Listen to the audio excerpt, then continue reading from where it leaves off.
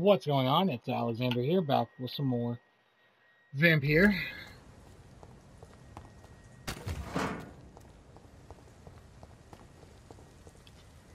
Let's see how the big guy first.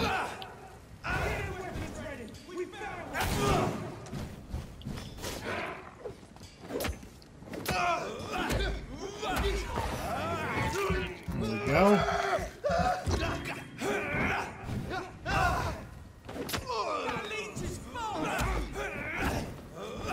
If you stop at that burn, it set me on fire.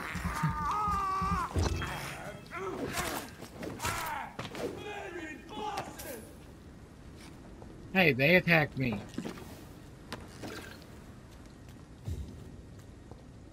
Okay, that's not exactly true. I guess we did start that one, didn't we?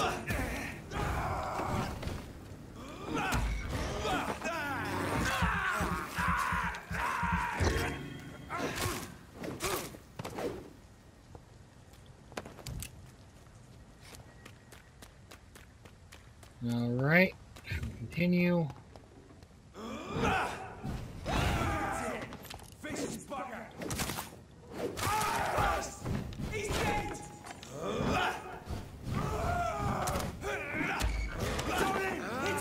There we go.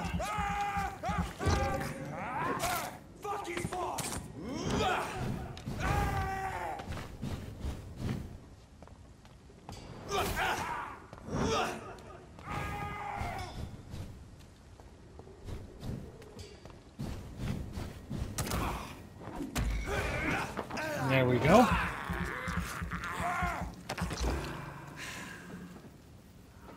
We done?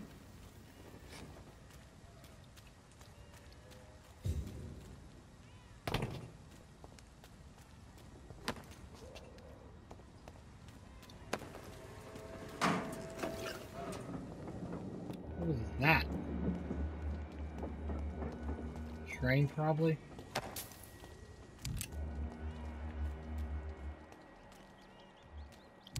It skulls that way.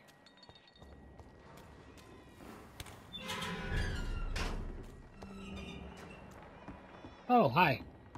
People we haven't met before. For now, everything seems under control, more or less. Don't forget to keep an eye.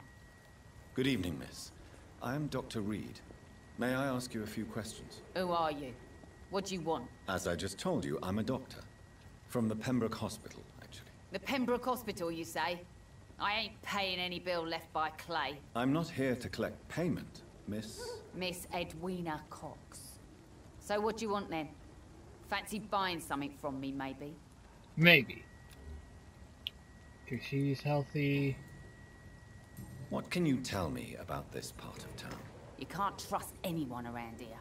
As soon as you lower your guard, you can be sure some arsehole will take advantage of you. Really? Don't you think that's a little bit excessive? Bastards, all of them. This region only responds to violence and threats. You sound like you're thinking of somebody in particular. Take the gravediggers of Southwark. They must pay me every week, but it looks like they forgot who gave them permission to steal from the dead. Looting corpses in a mass grave. That is a new low. Whatever. Hey, since you're a doctor and all, maybe you can access that forbidden area and remind those bastards what they owe. I might go there, but you Tell won't me get about anything. your work. I'm a businesswoman. I buy and sell things, and I send my wet boot boys after anyone who don't play nice with me. Gang member and shopkeeper. Can't be easy running double shifts. If you're interested, I may find use of a doctor who can freely walk across the city, you know. Not a chance. I'm not interested in a career in the criminal underworld, Miss Cox. Fair enough. Stay away from us then, if you don't want to get hurt or worse. Since my return from the war, I don't feel that concerned by threats, knives, or even bullets, if you must know. That's exactly what that stupid trade unionist claimed after he attacked one of us. Booth and I reminded him a bullet beats words every time. You're quite blunt, aren't you? I like people who know what they want and say what they think. This is a time of great opportunity for those ready to embrace their destiny.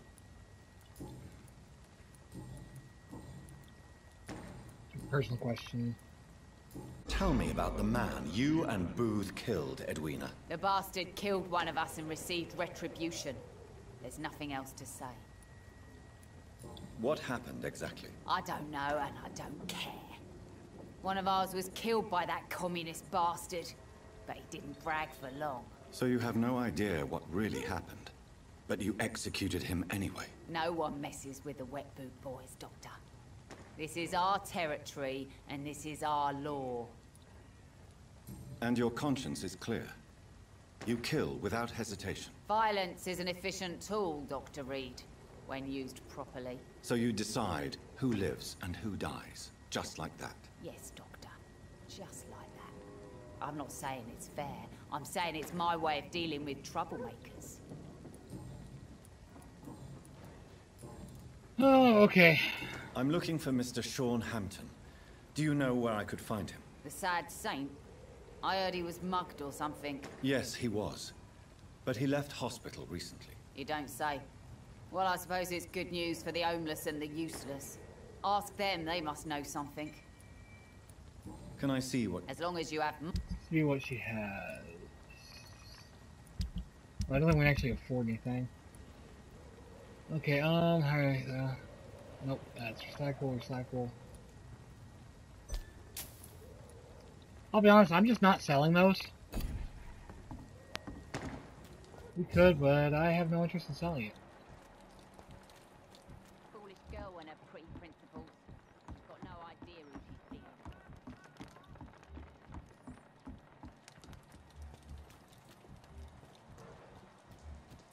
being. Alright. Mark my words, miss. These murders are the work of a vampire. A vampire? Whatever do you mean? I'm a tracker of these creatures. A vampire hunter. You best be off to your hunting then. For if the sewer dog is back, and hunting all these poor folk, he needs a catching. A sewer dog? What's it look like? It's an old story. A monster with daggers for teeth and icy claws. He comes of a sudden, nighttime, claiming innocence, then vanishes. Teeth? Claws? Murders by night? Your sewer dog is my business. He's the kind of prey I hunt, milady. Yeah, sure. Not a drop of blood left in his body. This is the work of a vampire. Good evening, sir. Have you witnessed any suspicious activity or strange events recently? And what do you define as a strange event? More to the point, who are you? My name is Ichabod Throgmorton, vampire hunter Sounds fake. extraordinaire and warden of the East End. A vampire hunter? Really? I know what you're thinking. I'm just another lunatic howling at the moon, but I'm not. The bloodsuckers exist, and they're close. Mr. Throgmorton, I'm Dr. Jonathan Reed. I'd like to hear more about these vampires you're hunting. A man of science? Well, I'll be glad to enlighten you. What can you tell me about this neighborhood? Did you hear about what happened to Jack Gillingham? Oh boy. It's a shame I wasn't around to protect him. It's impossible to protect everyone. The violence seems endemic in this part of town. But it's my duty. I am convinced Jack Gillingham was killed by a vampire. These evil rodents are spreading like a plague. So, how exactly are you protecting these people? I'm curious. I patrol late at night, investigating anything unusual. I try and encourage people to stay indoors, but people are careless. Can I help in any way? Actually, yes. I plan to put up posters to alert the population to the vampire threat. Are you asking me to paste posters about vampires around the docks? If you wouldn't mind. If you did that, then I can focus on my patrols. How do you identify a vampire? It's simple, really. They can't stand daylight. They're afraid of garlic and holy symbols. They also cannot enter a house without being invited. Have you ever killed one of these creatures? Yourself, I mean. Of course I have. What kind of question is that? It's a dirty business, believe me. Oh, someone's been reading too many novels. Have you heard of the Guard of Priwen? Of course. They're dedicated hunters. A little militant for my taste, but they do let anyone join. Were you ever tempted to join the Guard yourself? I did think about it, but I'm more of a silent hunter. They're more of a sanitary militia. So you hunt alone? That sounds risky. Vampires are just like every other predator. They hunt when they're hungry and follow certain patterns. It's just a matter of observation and patience. I'm looking for Sean Hampton. Can you help me, Mr. Throgmorton? The sad saint? He should be at his night asylum at this hour. But I cannot tell you how to find it, sorry. Really? Why is that? It's nothing personal, Doctor. I'm sure your intentions are good, but people who sleep there, they have plenty of reasons to hide. I could make you tell me, but I respect your refusal.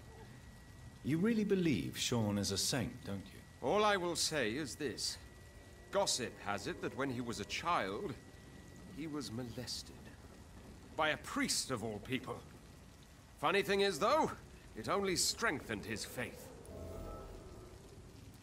Maybe at least you can tell me who could help me find him. Tell you what, go and chat with Tom Watts. He's a bartender and good judge of character. If he talks to you, then it's fine by me. Alright. Goodbye.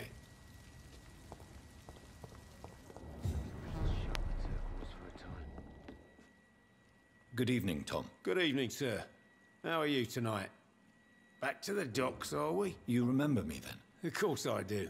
You're that man who seemed so lost when he entered my bar a few nights ago. Thank you for your hospitality. I'm Jonathan Reed, by the way. I'm still Tom Watts. Welcome back, Doctor. Wait, no, he was sick. What can you tell me about this part of town? It's not that bad. Thanks to people like the sad saint of the East End. Who? Sean Hampton, our own private holy figure. Few are foolish enough to make peace with the gangs. Sean is one of them. How is it you can keep this place open? This part of town doesn't seem particularly safe. Well, since everybody needs a drink, my pub is considered neutral ground by most groups. I see. So you get pressure from all sides about how this place should be run, do you? Well, something like that. Nothing that a few wise words and a bottle of gin can't solve. Since I'm here, is there anything I can do? Well, perhaps, Doctor. Peace partly depends on my stock of gin. With the epidemic, my supplies are running low. How could a physician help you in this matter? I have a small warehouse just past the quarantine line. Perhaps, with you being a doctor, you could go there and come back? Doctors aren't immune to disease, you know. Very well. Show me where it is. I'll see what I can do. Oh, thank you, sir. Here's the key to get in. You're about to save many dry throats. You're something of a figurehead around here. I'm only pouring alcohol for everyone to forget their troubles. Sean Hampton is the one giving them long-term hope. Alright.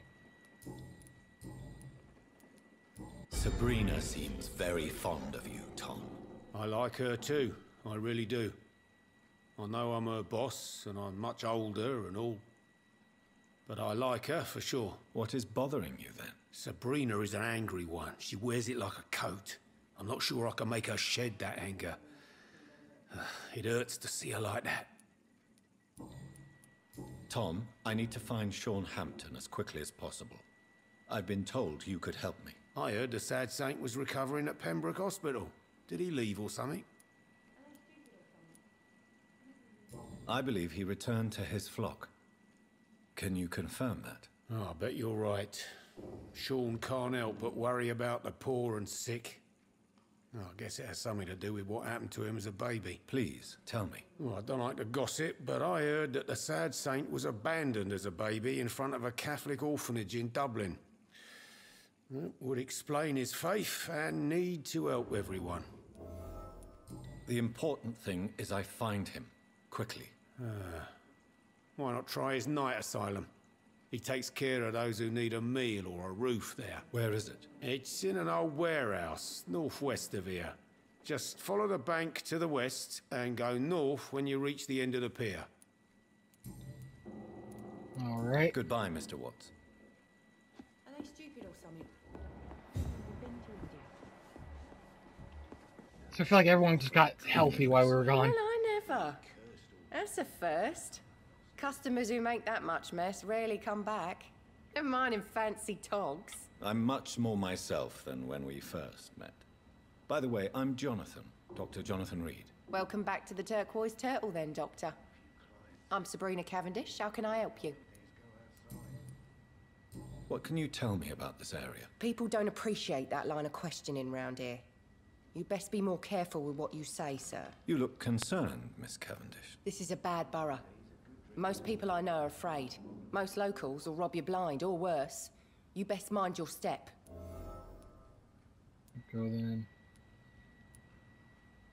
If you're uncertain about your safety here, the docks might not be the right place for you. I got responsibilities. And it's not like I got the money to move anywhere else anyway. This place seems, how shall I put it, very colorful. I'm sure it has plenty of stories to tell. We get people of all sorts here. It's that rare place in the docks where you can have a drink without being murdered. At least it's not happened yet. So this bar is neutral territory then? Yeah. Tom's convinced this is something the locals need. No one ever draws a weapon here. That's one of the reasons I accepted the job. Your boss must be quite the negotiator to force such an agreement. Yeah. Tom's a great bloke. Mr. Hampton, who runs the night asylum, he's the only other man that's able to keep peace around here. Personal questions. Excuse my curiosity, but where exactly are you from, Miss Cavendish? Something bothering you? What, my name? Or my complexion? Believe me, I never judge someone on their place of birth or the color of their skin. If that's true, you'd be one of the few not to make fun of me.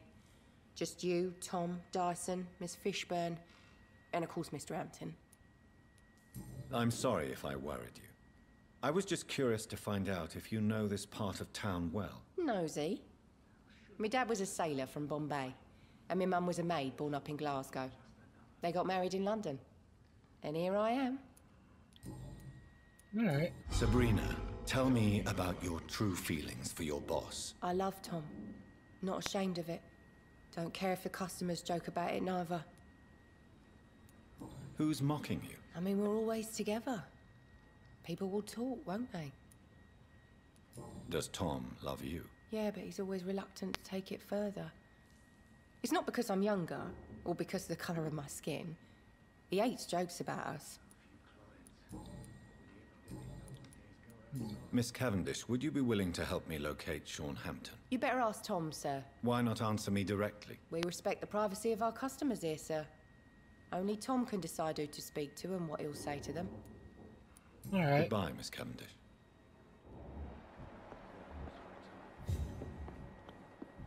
See, is that... I want to make sure we talk to everybody before moving on and doing the other stuff. Didn't we? Yeah, this was a Good drunk evening, idiot. sir. Whatever. Don't you recognize me? We met a few nights ago. Don't take it personally. I spent a lot of energy forgetting what I did the night before. Yes, you had definitely drunk too much then as well. I'm Dr. Jonathan Reed. I'm Dyson Delaney. I'll try to remember you. This time.